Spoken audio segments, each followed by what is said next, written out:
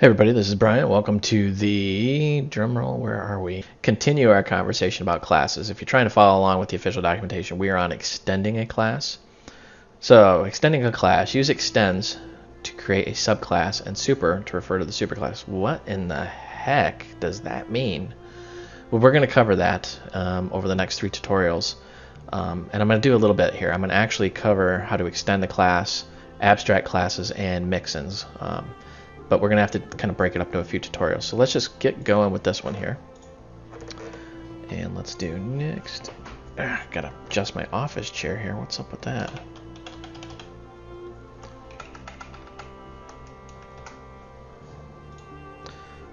And while that is calculating the meaning of life to everything, I'm going to actually adjust this chair. Man, it's like driving me nuts. Alright, so what we're going to look at here is classes and inheritance, and you may have heard of inheritance before in other languages. So the first thing we're going to do here is we're going to make a new Dart file. We'll call it mammal. And in mammal we're going to make a class. And we're going to say bool has backbone.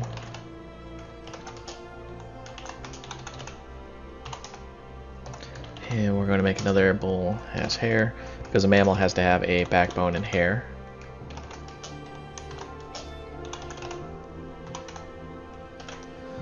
And there is our beautiful mammal class in all of its glory. So what we want to do now is actually make another one. And we're going to call this feline. For all you cat lovers out there, we're going to import the mammal class. And we're going to say class feline, and this is where the extends keyword comes in. Extends mammal. So what have we actually done here? If you're not familiar at all with inheritance and what I'm talking about here, is we're extending this class. It used to be, the keyword used to be in other languages inherit, or it was just a semicolon. So what we're doing is we're taking the mammal class and actually adding to it or extending it. So we're going to say bool has clause. True, because most cats have claws. And then we're just going to make this void test. We're going to say assert. And you notice how IntelliSense is smart enough to know what's going on here. Has claws, has backbone, has hair. So you can see the other properties here. So we're just going to assert that this has a backbone. And we're going to assert that it has hair. Now what assert does is it actually throws an error message if this tries anything and it doesn't evaluate to true. So that's just a test function we're going to leave in there for now. But what we're going to do is take this even further and show you that you can do some really cool things with inheritance here.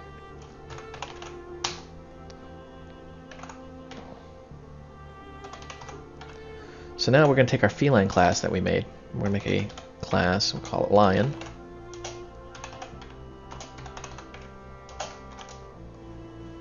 And we're going to say void roar.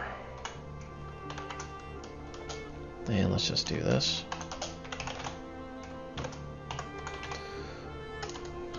So tomorrow is Thanksgiving while I'm typing here. And I'm actually kind of nervous because I'm cooking a turkey for the first time. Yeah, it's going to be interesting here.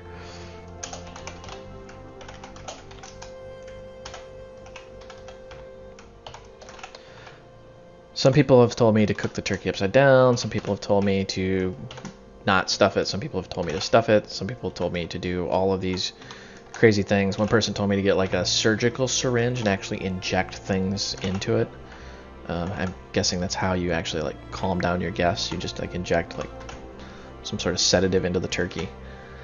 Alright, so what we're doing here is we've got our test. And we've got our roar function. Now let's actually just test this whole thing out. Let's get rid of this.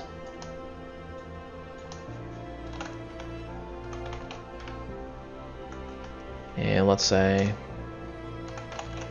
lion, Simba, why not? Is that actually how you spell Simba? Oh well. Equal new lion. And we're going to say Simba dot, and you notice how, bam, it has all these other properties here. So we can actually call test. We can actually make him roar, although I don't think Simba would roar, but Come on, keyboard, you can do it. I believe in you. And he's roaring, and the test ran. We can actually go back here, and this is a tricky thing about inheritance. Let's say back in the mammal class here, we flip this to false. Then we're going to say not all mammals have hair because I'm changing everything. Well, you can see how feline's test is now going to just explode. Lion's test is now just going to explode. So let's run this and see what happens. And you can see unhandled exemption, failed assertion, meaning our assert statement evaluated to false, has hair is not true. And it's saying line 7, number 12. So there's 712, bam, that's where our issue is, right here. And then we can kind of do this, and you can see how it's in lion test, da da da da da. What we can actually try here is play around with what's called the super class, and we can say super, whoops, dot test. So what is this actually doing? Super actually grabs the class that you're extending, in this case feline, and it's going to call test here in feline. So let's actually do this, print testing in feline. And let's do this. Print testing in lion. That way we know exactly where this is coming from here.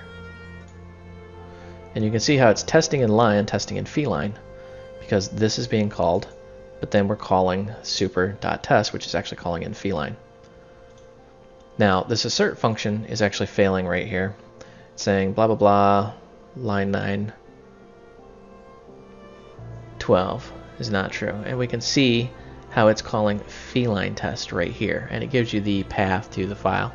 And I think, yep, you can actually click on it. It takes you right to it. So you can follow, this is called a trail here, if you will, or a stack trace.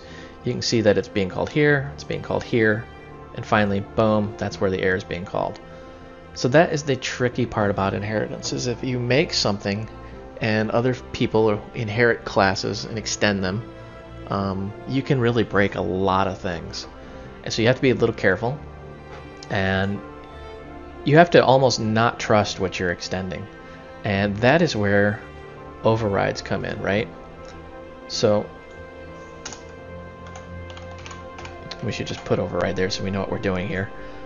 This is just a declaration telling us that we're overriding this. What we could actually do is we could actually put a setter in here and set that to true. But I'm not going to mess around with it. I want to leave this as is so you understand some of the pitfalls that can happen when you're doing inheritance. So to kind of recap here, we have our lion class. The lion inherits from feline. Feline actually inherits from mammal. And let's flip this back to true. That way if somebody downloads the code, it's not going to have an error and I don't get 100 hate mails.